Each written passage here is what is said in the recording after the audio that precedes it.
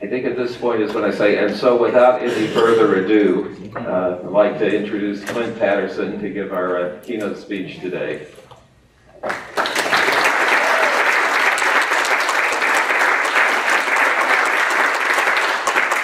if anybody has trouble understanding him, check with me later, I'll tell you what he said.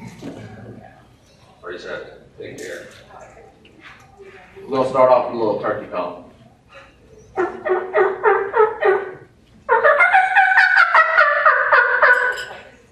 I just had to do that because usually in South Carolina today is like the opening day of turkey hunt season. So all my friends are at home calling turkeys, and I told them I was going to come up north and call some northern turkeys. So I see we're able to do that. We do have some turkeys in the audience that I at least know of. But this is the DNNCon keynote. And again, Joe mentioned the sponsors, and I think we all really need to realize that we wouldn't be here, the conference wouldn't be happening without the sponsors. So we really need to say thanks to the sponsors. These guys have booths. Really go and interact, talk with these people. They have services that you could probably partner with, and just be sure to tell them thanks.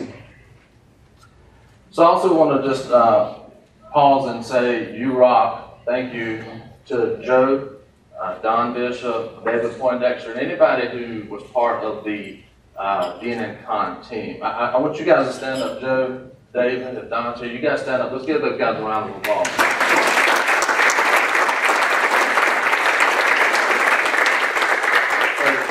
We've hosted 2 conferences in Charlotte. And when you host a conference, you realize there are tons of details that you don't really even consider, and things that, it gets overwhelming. And it's not like these guys are making money off of this. It's out of the goodness of their heart. So, really thank you, Joe, for organizing this, because I know when we finally got to the conference weekend, I was just like, oh my God, I'm just glad it's happening, and then it's kind of like a relief.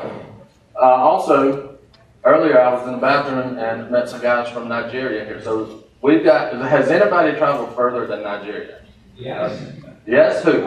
One? Gilbert Olpak is from Cameroon. Where's Cameroon? So if you're from Cameroon or Nigeria, stand up.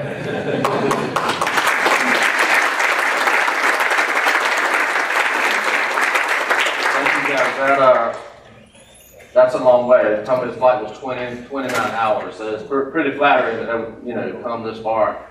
To be with us, and I hope your trip is worth it. So you guys be sure to connect with the DNN guys there. Now, speaking of Joe in particular, he was talking about me. I'll tell you a little bit about Joe. He was emailing me a couple of weeks ago or months ago, and he was like, Clint, what do you think about the keynote? And I was like, did you mean to send that to me? Or I thought he would send it to the wrong person. He's like, no, really, we want you to do the keynote at DNNCon. I said, well, when is it? And he's like, April 1st. And I'm like, is this like the April Fool's joke, or like, what's going on here? He said, no, I'm serious. He said, I want you to come up to the northern D.C., Baltimore area. He said, we're going to have a huge DNN rally. And he's like, it's going to be absolutely amazing. He's like, we want you to come, and we want to make DNN great again. And so I was going to put up some, red hats would make DNN great again, but I held off because I didn't want to get shot up here. And he also told me that Mexico was going to pay for the conference. So I don't know if you sponsors, y'all might can get some money back. But seriously though, it's my honor to be here, and people are trying to Skype and tweet at me to bother me when we close that. It's my honor and privilege to be here, speaking in front of you all today. I don't deserve to be here. I feel like I'm speaking to a room full of people who have paved the way for me. And I'm just as surprised as you are that I am actually up here speaking. So let's be honest, we're struggling for speakers in the DNN community. All right? So if you are a speaker at the next keynote, I'm going to raise the bar to a new level for you today. So make it easy for you. So I apologize in advance for what may happen here in the next little bit. So if you don't know me, my name is Clint Patterson. I know Joe talked a little bit. I'm from Pageland, South Carolina, which is the watermelon capital of the world, aka God's country. Okay? And it is hunting season, and my friends are questioning my integrity for leaving the state during hunting season. But I'm platform manager at Arrow Consulting and Design, and if any of y'all want to throw snide remarks, I'm at CVPSC on Twitter. So that's a little bit, just like contact info, my background. A lot of times when I go to conferences and hear people speak, I really wish like I knew a little bit more about the person before they started speaking. Like I want to understand their background, where are they coming from, like, who are they? And so to help you guys out with that, we're gonna take a slide or two just to help you understand my background and do a little bit of self-glorification, because let's be honest, I probably won't get to speak again. So we'll start off with things I like. Bacon cheeseburgers is probably the number one. I've got, pretty strong liking for bacon cheeseburgers. Also, I like football, as Joe mentioned. All things redneck. This is Honda Pioneer. I've got one of these. It's like the best investment I ever made, especially when you shoot a deer way down deep in the woods. Now, my wife and mother would not agree with that. But all things redneck. I really like Bojangles. Now, some of you may not even know what Bojangles is. If you follow me on Twitter, you may see that I like Bojangles. But Joe Brinkman is a Popeyes fan, and he's like delusional. So Bojangles is sweet tea, cavity water, however you want to describe it, but Bojangles is pretty good. And I'm also partial to moonshine in some instances. Some of you may know that from previous events. Thank you. So now for some things I don't like. Salad, start off with salad. Also, 3D prints that just mess up like halfway through. It really bothers me. I mean, you got like 3 or 4 hours and everything's perfect, and then all of a sudden, it just wasted 3 hours. Anyway, I don't like that. Don't like PHP.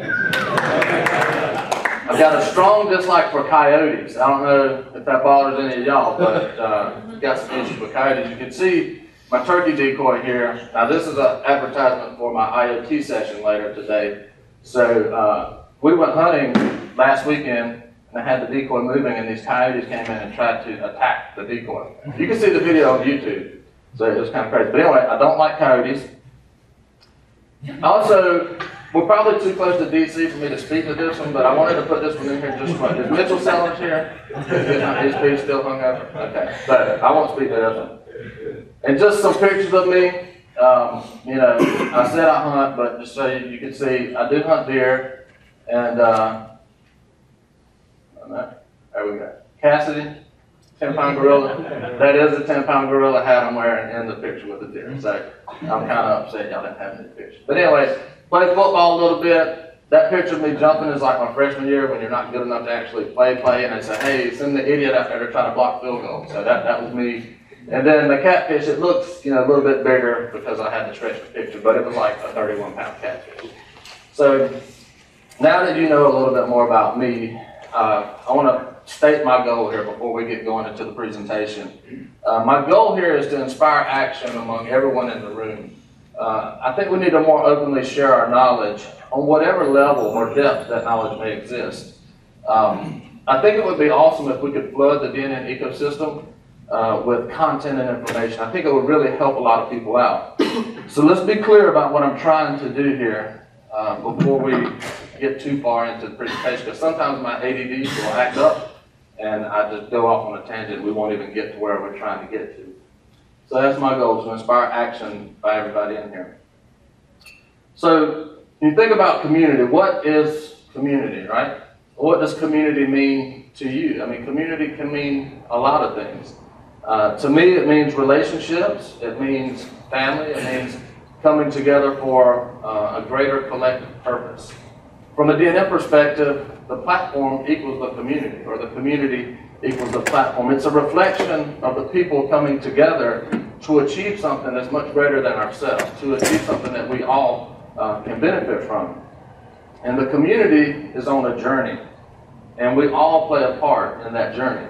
So if you're here in this room, you're not only part of the community, but you're part of that journey. So when I look at myself here, I'm with Sean Bobble. I think this is like 2011. I had a little more hair back then. But when I think of myself, I can see that I'm definitely a product of the community. And I don't know if that's good for y'all to be associated with me, but for me, it's good because people think I'm smarter than I am. But seriously, like, we barely even have internet in South Carolina, and it's amazing that I can even get to a DNN site and log in. But it's very obvious to me that without all of you, I wouldn't be where I'm at today. So let's look at my DNN timeline a little bit. Now this timeline represents just some of the points in my journey with DNN thus far. Some of these moments involved alcohol, some did not. There's some that we can publicly talk about, and some on here that we could not put on here, just because it would be too embarrassing. There are moments like collars for Will. Who remembers collars for Will? Okay, these are the DNN goodies right there. So, but all along this timeline, there are people who played important parts along my journey. So when I first bumped into DNN, I think it was like DNN, like 2005 or 6. First bumped into DNN, and I kept going on to this site called DNN Creative, Lee Sykes. And it was like the first, site where this guy was posting a bunch of information. And you talk about funny accents. That guy had a funny accent. I could barely understand it. But there was this guy on the forum. He kept answering all these questions. And I was thinking, why is this guy answering all these questions? And it was Joe Craig answering questions. Now, I first kind of got to know Joe Craig just by him posting on the message board all the time. I never really said anything to him because I was kind of scared to. But I learned of Joe Craig because he was constantly helping people out answering questions. So then I made my first DNN site. And I think I won some award in my state for just having a website. That's like animated GIFs and stuff, right? But then I realized there's this thing called open source, and there's this thing called user groups. And I happen to be in the Charlotte area, and there was a user group in the Charlotte area. So I was like, well, I should join. And that's when I met people like Alan Foster, David Poindexter, who I mentioned earlier, Ryan Moore, and the guys from the QC Doug or the now Southern Fried DNN user group. And so as I continued learning about DNN, I would read blogs by people like Michael Washington, Will Stroll, Chris Hammond, Ralph Williams, and several others along the way, several of you who are here in this room. Then we hosted our conference in Charlotte. People liked the moonshine we served, so we said, come on back next year. But then they got a little greedy and we couldn't do it 3 in a row. But when you host those conferences, we met, or I did at least, everybody met a lot of people who would influence my journey along the way. Then I joined DNN Corp, and I remember nagging Will Morganweg a lot during that time. He was pretty influential in my journey. And then I wrote a blog series on module development. And I would not have been able to write that by myself. I got some help from the Sean Walker, from, again, Will Stroll, Sanjay Mehrotra, Joe Brinkman helped proofread some of those. And those guys really helped me write that blog series. And also, all the people who canceled at the last minute for keynote speaker helped me to get this first keynote. So, let's be honest, we appreciate that. So, but when you think about it, aren't we really all just standing on each other's shoulders? I mean, who in here could create an application as robust as DNN on your own accord? I know I definitely could not. When I first started getting involved with the community and just seeing how people were really passionate about DNN, and they were including me. So when people let me be a part of their passion project, when they include me and empower me, and even better yet, when it's free source code that you can download, I don't know about you, but it really motivates me to give back. I mean, don't you guys feel motivated to give back simply by the awesomeness that you freely receive in the code? I mean, it's almost like a respect thing on so many levels. And speaking of, giving back, stuff like that, just kind of a side story. I mentioned I played a lot of football.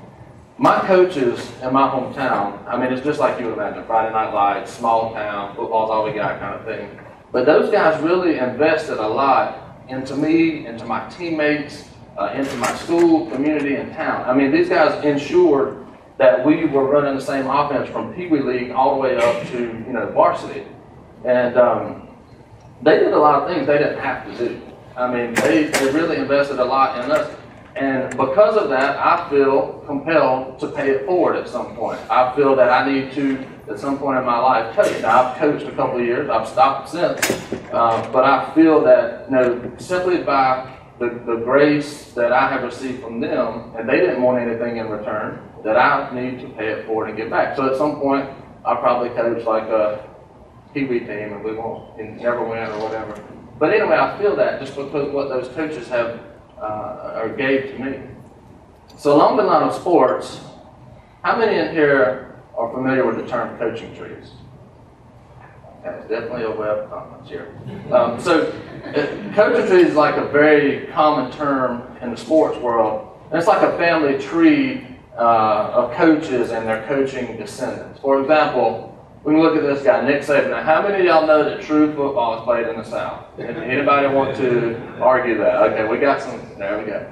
All right. So, but Nick Saban, he's won a ton. I mean, he has established a powerhouse and a legacy at Alabama like no other. Nick Saban handles the details. He handles the small things. And you know, they say if you handle the small things, the big things will just kind of take care of themselves. But Nick Saban invests a lot into his players and into his coaches, and he's really successful as a result. Now, they just won a national championship this past year, and before the game I was watching an interview that ESPN did with the president of Alabama, and they said, sir, you pay Nick Saban like $5, $10, I can't remember what, just some astronomical number of money, ridiculous. You pay him $5 million a year. Can you justify that? And the president, he didn't hesitate. Without a flinch, he said, Nick Saban is the best investment financially that this university has ever made. So, I mean, he's real successful, but it's because about how he goes about it. He invests a lot in his players. So when we talk about coaching trees, when you look at Nick Saban's coaching tree, or when I think about Nick Saban, I think a lot of things. But one of the things that I really consider is his contribution to the game. The greater game of football, the sport. I mean, look at his coaching tree. He's got a lot of coaches in here like Mark D'Antonio. One of my Michigan Gravity Works people. Okay, we got some Michigan. So he's got like Mark D'Antonio, Jimbo Fisher. Now Jimbo Fisher's at Florida State. He could tighten up on discipline down there a little bit, but they've won some games. Right? Jason Garrett, Will Muschamp. He left Florida. He's now at the Gamecocks. We hope he takes the Shamecocks out of the shame and puts the Gamecocks back. Derek Dooley, Lane Kiffin, Kirby Smart, he just left and he's going to be the head coach at Georgia. So, and this coaching tree is just people that coached with him. These are not his players. You know, my Clemson Tigers, Dabo Swinney is the head coach there. He played for Nick Saban, and his picture's not on here because he's not in the coaching like tree. But his impact is felt throughout the sport. So what about this guy on the right? How many of y'all know who this is? Dean Smith? That's right. So everybody knows that the best basketball is played in the Carolinas, right? And you also see how when we talk about basketball, I claim North Carolina, and when we talk about football, I claim South Carolina. When you live on the line, you can kind of straddle it like that. But Dean Smith is a legend. And when you think about his coaching tree, and it's probably difficult for you to see, but he's 2 down from Naismith, right? Inventor of the game. In his coaching tree, he's got people like Larry Brown, Roy Williams, George Karl, John Calipari, Greg Popovich, and Avery Johnson. So when you look at these names, you can see the impact that just one person can make. And it's pretty remarkable. So I included this slide of Bill Walsh because I know there might be some people from San Francisco here, and when we talk sports, I got to give them something they can identify with, right? Because out there's not much. But Bill Walsh, he's got a very impressive coaching tree. In here we've got Andy Reid, George Seifert, Mike Shanahan, Lovie Smith, Mike Tomlin. I think we had some Steelers in here. Tony Dungy, Brian Billick, and that's just to name a few. So these guys are making very big impacts. And the common thread, and you could add more coaches in here. You could say Krzyzewski or whoever. But the common thread is that these people coached to make people better. They coach to make an impact, and their legacies are going to be felt, are going to be visible in the game long after they're gone. So I want you to think about this from a DNN perspective. And we're talking sports, but let's think DNN. Can you name anybody who has influenced your journey in DNN thus far? Who is that person, or who are those people? And what did they do? Why do you remember them? So really think about that. Now turn the question back on yourself and ask yourself, can you name one person's journey who you have influenced? Will the ripple effects of your impact be big, or small, or will they be none? So as I mentioned earlier, I'm in a room full of people who have paved the path for me. So I see a lot of people in my DNN tree sitting in the audience. So when you think about, making an impact and leaving a legacy, how can you do that? To make an impact, you need to become an influencer. And how many influencers do you know that are sitting on the sidelines, right? Influencers are people who are active, they participate, and they contribute. And through those actions, they're able to connect, to motivate, and inspire, and ultimately they're able to leave a legacy. So what is your DNN tree, if you will? If you want a tree, then become an influencer. And to be that, you need to get active, and you need to participate. So when you start participating, you are planting the roots of your DNN tree, so to speak. And every time you have community activity, you're essentially like watering the roots. And then when you influence others, it's like spreading the seed for more trees to take up. So imagine what the DNN code base and community would look like if we all sought to give back, if we all felt compelled to make an impact, and if we were all influencers. Now, this is the All Snap, the Ralph rap slide. Now, this has some backstory, but how many of y'all in here know that Ralph raps? Okay, how many of y'all want Ralph to rap right now? Woo! How's that, Ralph? Do you want to drop a verse or two? I can give you a beat. Come on, man, get up there. I'm just joking. They say that you should put a jolt slide or something in your presentation, so that when the people kind of not paying attention, it'll bring them back, right? So I figured y'all be like halfway asleep right now, so I had to just do this in here to kind of wake y'all up. So back to the presentation. Hopefully I've got you thinking about like making some type of impact, like participating or contributing. And they say pictures of cats are good too, so I don't know about that, but I got dogs.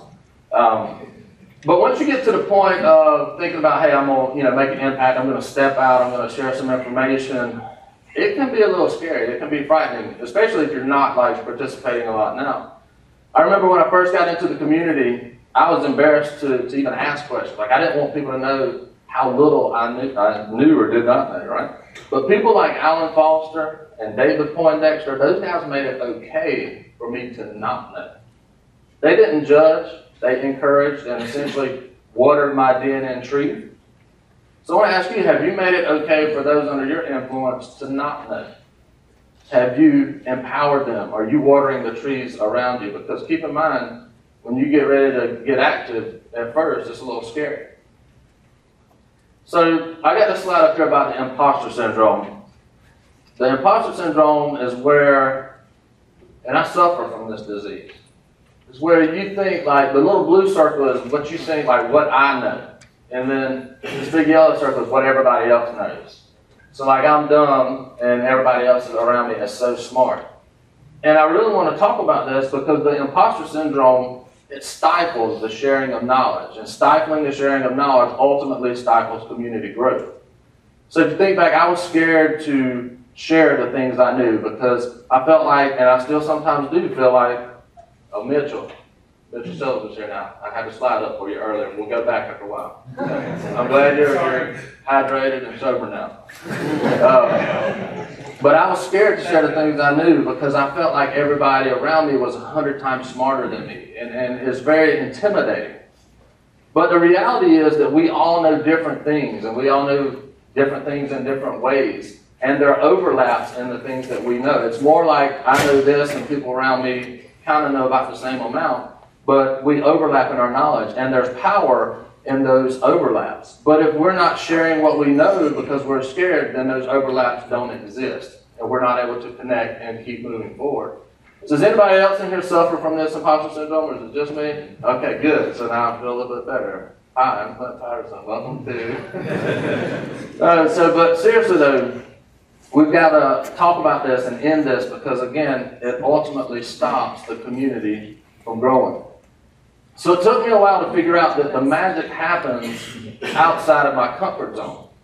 It's real easy to sit back and soak in all the knowledge and not say anything, but just take it in. It's comfortable.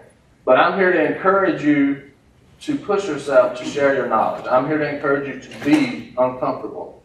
I referenced the blog series that I wrote earlier. I don't feel like a developer. There are people in here that can code circles around me, but I push myself to post that blog series anyway. And guess who learned the most from that blog series? Me, right? So I've still got people emailing and tweeting and contacting me about how much the series has helped them. Like we've got Mark Busling in here. He wrote me an awesome email a couple of days ago. It made me feel real good. But the point being is that I want all of you to step outside your comfort zone.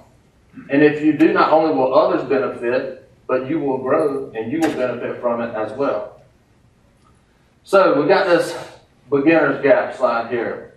I'm passionate about beginner resources and materials. I think that having awesome getting started materials can lead to a lot of growth. I think we as a community just assume certain levels of knowledge, but people that come to the community, they're coming from different avenues with different levels of knowledge, and their onboarding experience or getting into the community experience could potentially be difficult, right?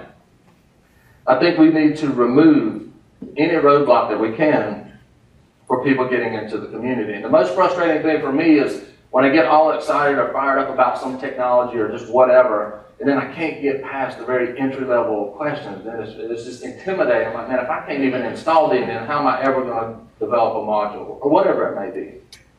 So I think we've got a lot of room for beginner-level content, and I hope to inspire you all to help fill that gap.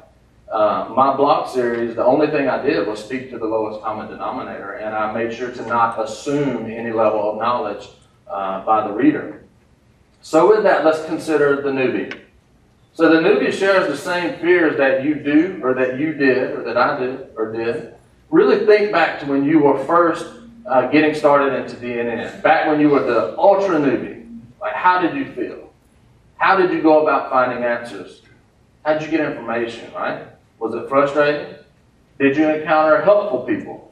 Did you encounter people who were rude, snooty, posted one-sentence responses, and maybe were from Germany? What made you stick around? Newbies ask questions that we feel are obvious, but realize that everything is obvious once you know it, right? And also realize that newbies represent a great opportunity to grow the community. So newbies are those DNN trees that are ready to be watered. So think about the process of onboarding a newbie. What can we do as a community, right? We can flood them with materials and resources that are created by the community. I'm serious, we can put the fun back in fundamentals, y'all. I mean, it's real, we can do it. Content, we just need to create content that's clear, concise, and helpful. And if it's visually rich, that is including screenshots and videos, that goes a long way for the newbie. And also, why is it that when somebody registers to DNNsoftware.com, DNN Connect, DNN Chat, any of the DNN sites, if somebody's in Charlotte, North Carolina, and if they register, why is it that they don't even know about our user group? Why is it that they don't get an email or something that says, hey, there's a user group in Charlotte, or why can't we connect that, right? So is there room to improve? Yes, I think we can get there. I mean, imagine if you were first getting into DNN and you got an email, hey, there's a user group in your area. I mean, that would just be like awesome experience. So we recently had in the community something awesome happen for onboarding newbies, and that is NB QuickSight. So David Poindexter, go ahead and stand up. We're going to talk about it. Y'all give him a hand. Who knows what NB QuickSight is? Anybody? I mean, a lot of people do. If you don't know what NB QuickSight is, be sure to check it out. It's the tool that makes installing DNN easy. It's wizard-based. You just click next, next, next, and it installs it, and it's open source. So the reason I really love this is it saves a ton of time, right? Especially if you're installing DNN. But it makes it easy for newbies to install DNN without any experience. So that onboarding process, this fills a major gap for them. So that's why I wanted to give a shout out to this QuickSight. So perception equals reality, right? We all know that. If the onboarding process in DNN isn't awesome, if it isn't easy, if it isn't frictionless, and if we don't talk about the things that we're doing, and if we don't promote the platform, then people are going to perceive those stumbling blocks or those lack or voids of conversation in a negative light, right? So let's work together to change any perception that may exist, and in doing so, we'll create a new reality. I think top-notch resources for newbies can drastically alter the perception of DNN, because who would allow those people? The people who are trying to get in and they can't, and they're loud about it, right? DNN sucks. Well, who are you? I just downloaded DNN, right? I mean, come on. So we need to make that process easy for them. So to be blunt about it, we need you. We need everyone in the DNN community to shift gears and to participate. An example of community in action, in Charlotte, we asked ourselves, what can we do to impact the greater DNN community? How many people in here have attended a DNN conference in Charlotte? Have attended a user group in person or online that we streamed? Have seen some of the ridiculous tweets that we put out? Or read any of our blogs, right? How many of y'all would like DNNCon in Charlotte again? With or without me, So, but anyways, if you've attended a conference, read a blog, been to a meeting that we streamed online, you are reaping the benefits of a direct result of passion and energy. We're simply taking initiative in Charlotte. We're not smarter than you, we're not better than you, it's nothing like that. We're just persistent, we're motivated, and we're vocal about the platform. I think Gilbert taught us all to be vocal, right? So these are the very same things that we ask of everybody in this room. And it's nothing but elbow grease and passion. And when you think about passion, people go where the passion is, right? One day I was, stalking Twitter as I do, and I saw a video of this guy that makes vacuum cleaners for Dyson. And so I just clicked this and I started watching it, and I got captivated by this guy, his passion for making a vacuum cleaner. So I don't know if any of you are Dyson vacuum owners, but I started watching it and I was like, man, this guy's really passionate. He really cares about how the vacuum works and the motor and just every little detail, even where the weight is on the vacuum. So my wife comes home and babe, we gotta buy a Dyson vacuum. And she thinks hell's freezing over because I don't care about a vacuum. But the point being is that people are drawn to passion. Just like I want a Dyson vacuum cleaner, and probably shouldn't, or have no reason to other than this guy's passion. If we're vocal about our passion, which is DNN, then we will draw more people into the community. So I want you to consider the players on the field, and I want you to consider the people in the bleachers. We're doing sports analogy, so we'll just keep on. If you're a player on the field, I want to encourage you to keep playing. If you're a fan in the stands, I want to invite you down to the field, okay? I referenced influencers earlier. How many influencers do you know are sitting in the bleachers? When you get down on the field, it's energizing. It's energizing to play the game, in our case DNN, with people who are also passionate about the same thing you're passionate about. And it's energizing to use your talents to give back to something that's much greater than yourself. Also, think about this. You grow a lot more when you're on the field than when you're in the stands. As a person, you do. So what are opportunities for us to participate? You guys know all this. We can host conferences like Joe Craig and the guys and say, you know what, we're going to do something. We're going to host a conference. You can host user groups, attend user groups, contribute, be vocal. You can write blogs. You can, answer forum questions or exchange questions. You can contribute to the documentation center. You can get active on GitHub. There are a lot of different ways. And if all that sounds like too much, just do this one thing. In your browser, when you turn on your browser every day, you got your favorite tabs, right? Mine are deerhunting.com and stuff like that. But add a tab in there that is the new to DNN forum. So that is when you turn on your browser, you got the tabs you want, and now there's a new one. And all you have to do is scan the posts that are recent, and if there's something just post the answer. If you could do one a week, just imagine the impact we would make. So that one little small thing could help someone drastically. And then they'll be vocal about it, and then it'll be just a ripple effect. So this is not the last slide in the presentation. How we doing on time, all right? But again, I want to reinforce that we're all here today because of the sponsors who have generously given to sponsor this event. So again, be sure to go and interact and engage with these guys. Somebody's going to win a drone, somebody's going to win a GoPro, but more importantly, we're going to get a lot of knowledge, and you're going to make a lot of relationships, and it's all thanks to the sponsors. So the last slide here is to go forth and inspire. So your coaching trees or your DNN trees are ready to be fertilized and to grow. And also, somebody give Ralph a microphone tonight at after party. So he can come out. But anyway, thank y'all. Appreciate it.